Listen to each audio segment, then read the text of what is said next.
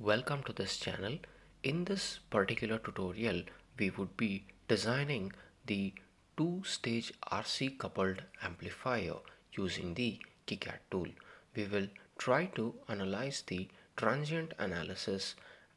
For more such videos, request you to like, share and subscribe to my channel below. Now double click on the schematic file. Now the schematic window appears. Click on add symbol and we have to select BC107 transistor, which will be used for the RC coupled amplifier design. So place this particular transistor on the schematic window. We also require the second BC107 transistor. So select this particular transistor and place it on the schematic window as shown in this particular tutorial. Now we have to select the various components such as resistor and capacitor. So click on the schematic window and now type PSpice and select the resistor and place this particular resistor on the schematic window. Now again click on the schematic and place the second resistor on the schematic window. Next we have to place another two resistor on the schematic window. So place this particular resistor as shown in this particular tutorial.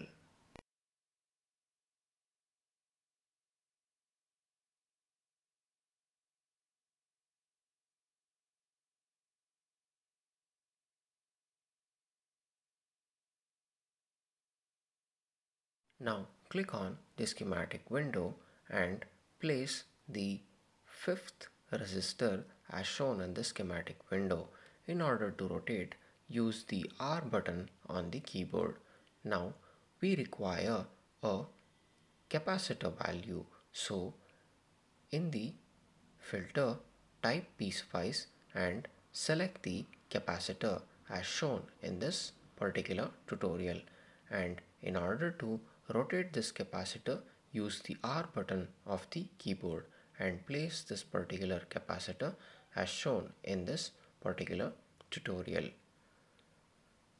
Next, also place the capacitor across the transistor and the resistor as shown in this particular tutorial. Now we also place the third capacitor for this particular design. Next, right click on the resistor, click on properties, define the reference as R1 and define the value as 33 kilo ohm. Right click on the resistor, click on properties, define the reference as R2 and define the value as 4.7 kilo ohm and click OK. Now right click on the third resistor, click on properties, define the reference as R3 and define the value as 3.3 kilo ohm. Now right click on the fourth resistor, click on properties, define the reference as R4 and define the value as 470 ohm and click OK. Right click on the fifth resistor, click on properties and define the reference as R5 and define the value of resistor as 3.3 kilo ohm and click OK. Right click on the capacitor, click on property, define the reference as C1 and define the value as 10 microfarad. Right click on the second capacitor, click on properties, define the reference as C2 and define the value as 10 microfarad and click OK. Now right click on the last capacitor, define the reference as C3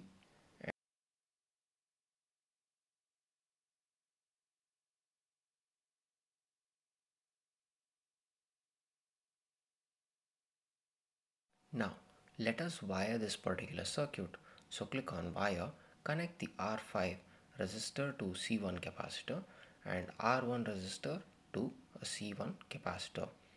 Now connect the R2 resistor to C1 and R1 and connect the R1 to R3 and from R3 resistor to the transistor terminal 3 and from terminal 1 to R4 resistor and from R2 resistor to R4 resistor and connect the capacitor C3 to R4 and the other end to the transistor. Now connect the capacitor C2 between R3 and the transistor. Now connect the terminal 2 of transistor to terminal 2 of C1 capacitor. Now we have to place a voltage source for this particular circuit.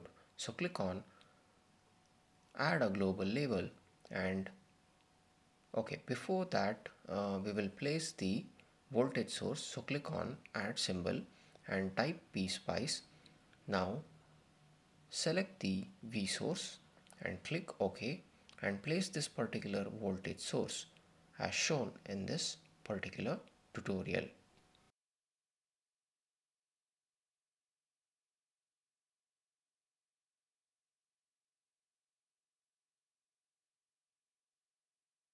Now click on the schematic and we have to place the second voltage source as shown in this particular tutorial. Now click on add power port and type ground and place this ground connection across the both voltage source as shown in this particular tutorial. Now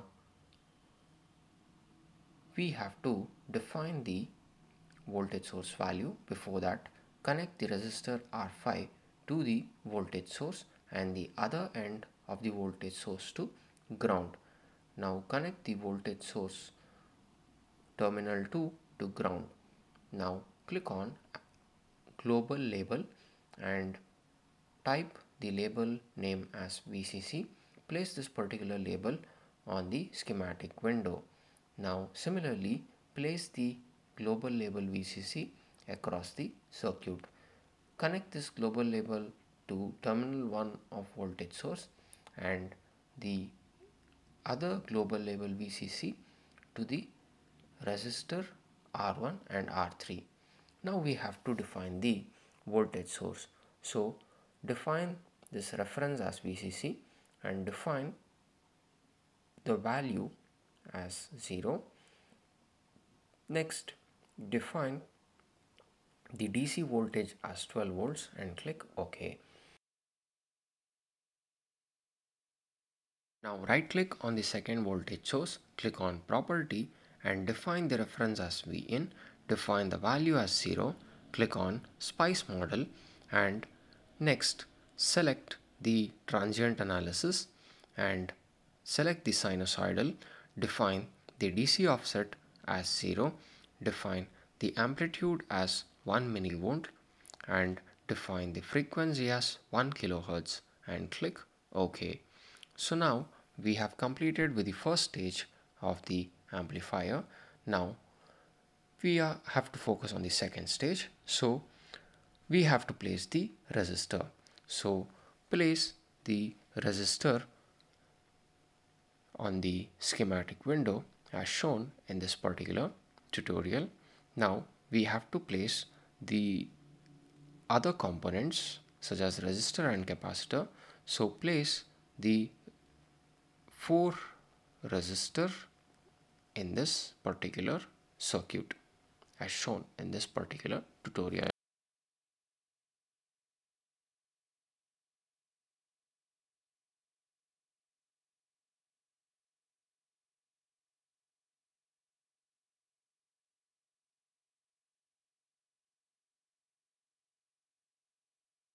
Now we have to place the capacitor for this particular circuit. So select the capacitor and place this particular capacitor on the schematic window.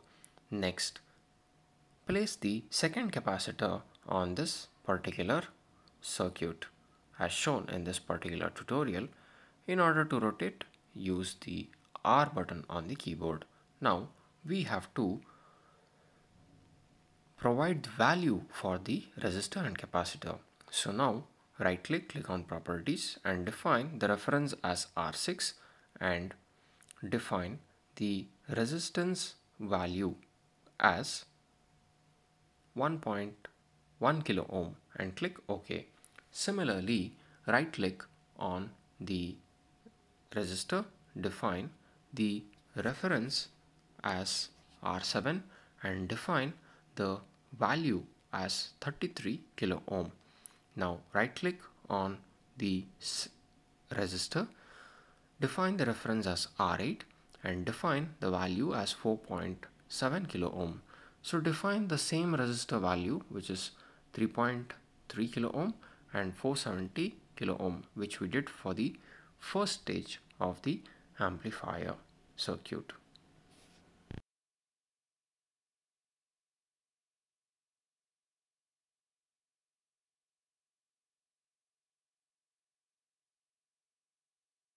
Now right click on the capacitor and define the reference as C4 and define the value as 10 microfarad and click OK.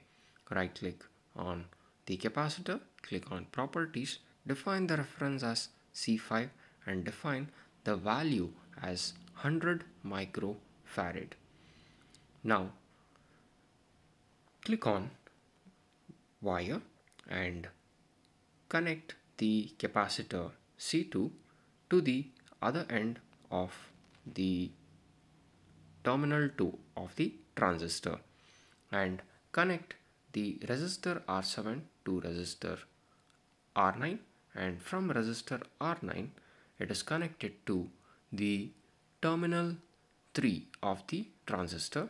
The terminal 1 of transistor is connected to R10 and from R10 it is connected to R8. The other end of R8 is connected to the terminal 2 of the transistor, and the resistor R7 is also connected to the terminal 2. Now connect the capacitor C4 to the terminal 3 of the transistor and the other end to resistor R6. Connect the resistor R10 to capacitor C5 and the other end of capacitor C5 to the terminal 1 and the resistor R10 as shown in this particular tutorial. Now we have to define the appropriate models for this particular circuit. So right click on the transistor. Now as shown in this particular tutorial, we have to define the appropriate model. So I have selected the BJT models and selected BC107 model. Click on alternate node sequence and we have to define the alternate node sequence as 3, 2, 1 and click OK. Similarly, we have to do for the second transistor. Click on properties, define the reference as Q2, click on spice model, select the file and double click on models, select the BJT models, click open, select the BC107 transistor and define the alternate node sequence as 3, 2, 1 and click OK. Now we have to place the appropriate text to analyze the transient analysis. So click on place, click on add text and define .tran 4 milli and 8 milliseconds and click OK. Now place this particular transient analysis on the schematic window. Now save this particular circuit and click on add wire. Connect this resistor R7 and R9 to the voltage source VCC as shown in this particular tutorial. Now save this particular circuit, and also we have to add a power port. We have to place the ground connection. So place the ground connection across the resistor R10 and also the ground connection across the resistor R4. Now save this particular circuit and click on Tools,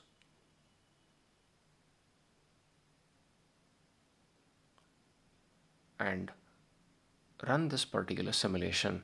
Now place the probe across the input of the circuit where you can see the sinusoidal waveform, and also now place the probe across the output. Now you can see the transient analysis of the two-stage RC coupled amplifier circuit. Thank you for watching this tutorial. I hope this has helped your learning purpose. I request you to like, share and subscribe my channel below.